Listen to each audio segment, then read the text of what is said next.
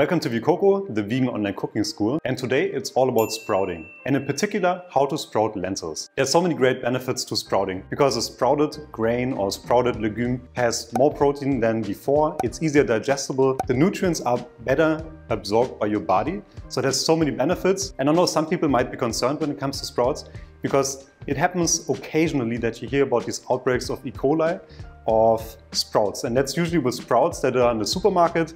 Maybe there was something wrong in the processing, maybe there was something wrong in the storage. That's why I like to sprout the sprouts at home. You have complete control over them. You can never be 100% sure, but you can trust your eyes, you can trust the smell a little bit. If it smells or looks a little bit funky, throw it away. The only time I had issues is actually when I used the sprouting glass, which is kind of ironic because these are made for sprouting. But the problem is, the one thing that I found out for sprouting is that you don't want to cram the lentils or the seeds too tight to each other. You want to give them a lot of space. And if you put them in here, they're all sitting on top of each other. And it can happen that there's some mold, there's some bacteria. When I use these, sometimes it happened to me that they went bad. That's why what I recommend is to get one of these, BPA free of course. So this is just a hard type of plastic that is kind of flat. You don't want to have really high sides. You can even use these ones in glass, but then again, it gets a little bit heavy. So also use ones with low edges. And all you do is you take your lentils or your seeds, anything you want, and then you just spread them out. You don't want to overcrowd it again. So just spread them out a little bit so there's a little bit of space in between each of them. And then the first step is to soak them overnight.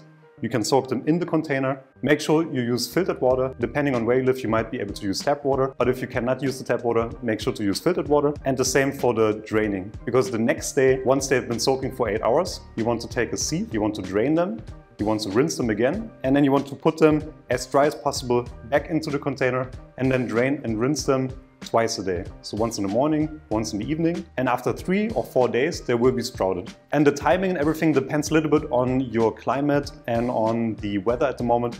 Right now it's summer, so the sprouts go really fast. In winter time they take a little bit longer, and if you're in a very humid country, then you might want to cover it also with a cheesecloth or with any type of kitchen towel, because there might be some flies that want to fly in there as well, and you do want to prevent that. And let me show you what it looks like on day 1, day 2 and day 3. So as you can see, these ones have been soaking and they have been drained and rinsed once, and they are day 1. They have these tiny little tails, but it's not fully developed yet. In winter there probably won't be any tails yet, but this is summer, day 1. And on day 2 you can see the tail has already grown quite a bit.